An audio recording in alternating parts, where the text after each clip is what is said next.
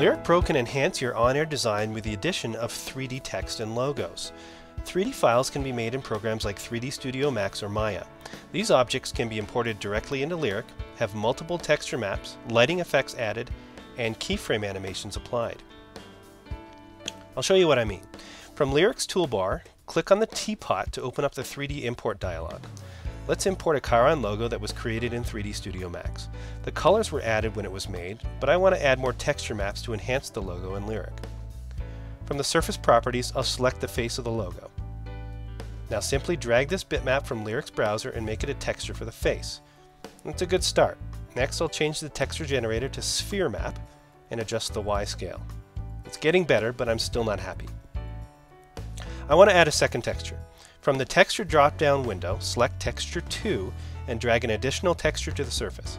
Let's change the mode to fade and the texture generator to reflective.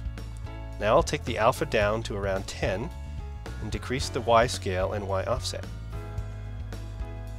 Very quickly you can see how this dull-looking 3D logo comes to life with added texture maps. When the desired effect is complete, these settings can be recorded as a 3D object with texture coordinates already in place by simply right-clicking on the 3D object and selecting Save As. So now from a blank canvas I will re-import the Chiron 3D logo and all the textures are already in place. This object can then be combined with other objects such as target files, movie files, sound effects, and clips to create stunning real-time animation playout.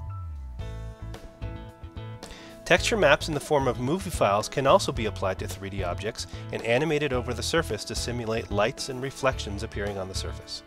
You can also turn TrueType fonts into stunning 3D characters simply by applying bevels, adding depth, applying texture maps, and changing colors.